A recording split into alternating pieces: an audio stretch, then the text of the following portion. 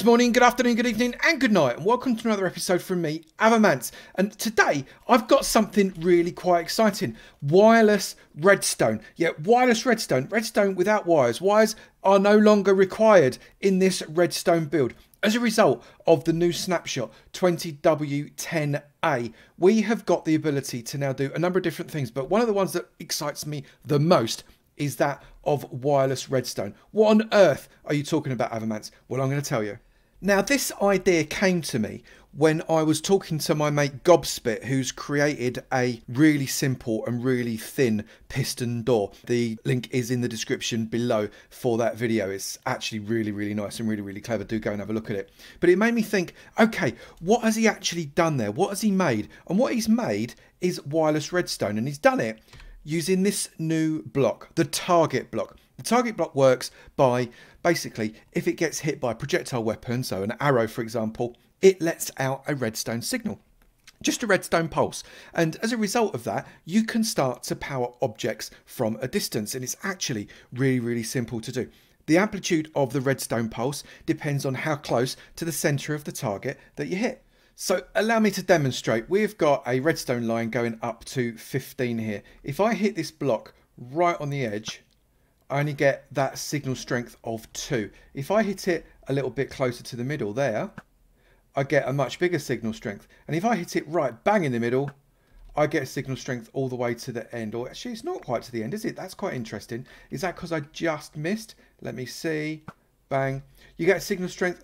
It's not entire. I thought it was all the way, but you get the point. It is a stronger signal strength depending on how close to the center you hit. So if you only want a tiny little signal, bang, you've got a signal strength of 1. It's actually a really clever block, but you can start to use this in a number of different ways. And if you were to take a redstone repeater and pop that in there, like that, it then doesn't matter where on the target you hit, you are always going to get a signal strength of 15. Now, obviously, that one's not coming on because I blocked it out there.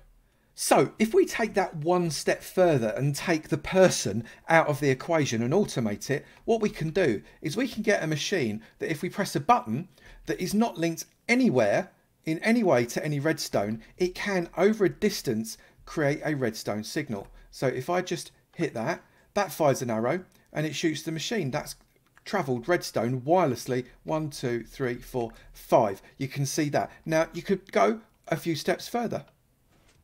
So I set up just a little experiment here to see how high we could shoot an arrow and it effectively stick into the target and create a redstone signal. So with that in mind, I'm going to just hit that button and we're going to see it worked all the way up to 11. It actually worked up to 11 blocks high. That is insane. So if we can take that one little bit further, how exciting would that be?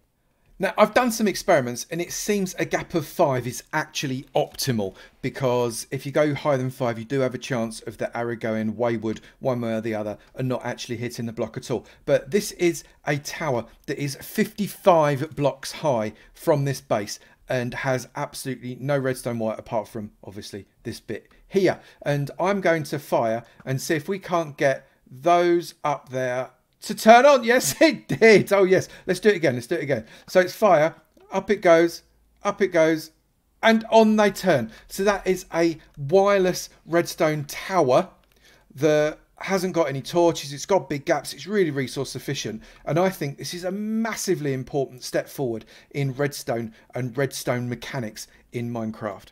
Redstone without wires that can go north, south, east, west, up or down completely. It's, in fact, if you go down, actually, you could probably fire an arrow way further than you can if you go up. That's amazing. Brilliant. This is really very interesting to me. What could you do with this? Where would you normally have a redstone tower? Obviously, Piston Doors, Gobspit has already demonstrated that you could get farms going, you could get mob farms, you could get all sorts of things going with this wireless system. Really resource efficient, and I'm really excited to work out what we can do with this moving forwards when 1.16 comes out.